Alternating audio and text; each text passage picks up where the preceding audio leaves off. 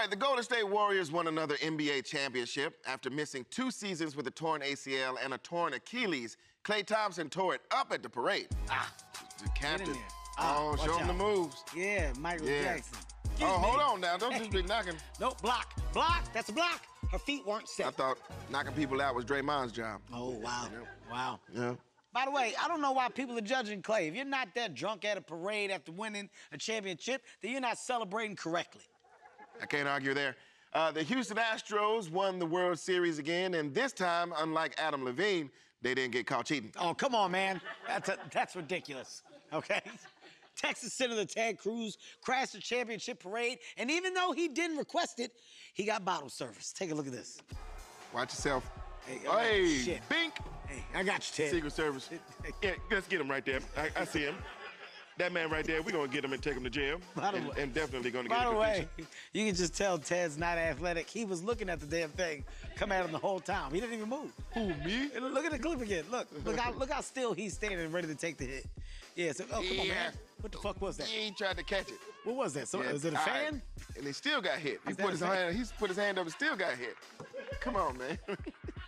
Yeah, this is like the Zapruder film, you know? His head went down and to the left, down and to the left, you know? And call me crazy, but I think there was a second can thrower on the grassy knoll.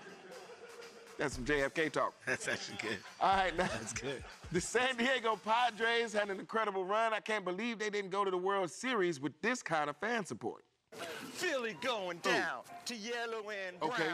That's what's in. Padres on the loose. Stay on the Let's two. go, Goose. That's what's in. Find the downbeat. Bryce gonna lose, and Manny's gonna cruise. That's what's in. America's not got talent. That's somebody's dad, man. Yeah. That's somebody's... On film forever. That's somebody's dad. Yep. That poor child has to go to school and deal with that. Somebody can pull that up. Yeah. Hey, ain't this your dad?